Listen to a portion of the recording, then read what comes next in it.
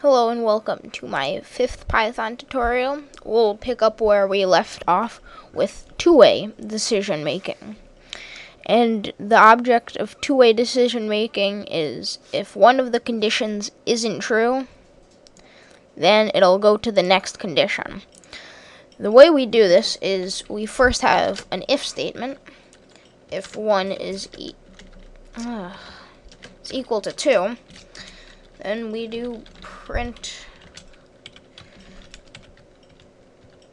what's up.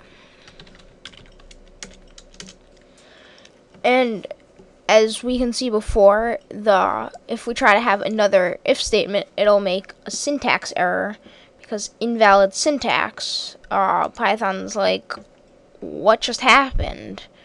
You can't have two if statements. So what we have to do is add an else statement. Make sure that when you have the if and then else statement, we have you remember to remove the indentation, otherwise there's an else statement inside of an if statement, and that's just messed up. Else, and the else statement doesn't have any condition, because if this isn't true, then it does this. The condition print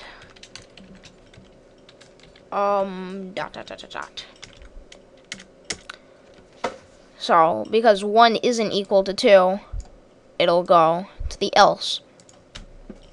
That pretty much wraps it up for two-way decision making.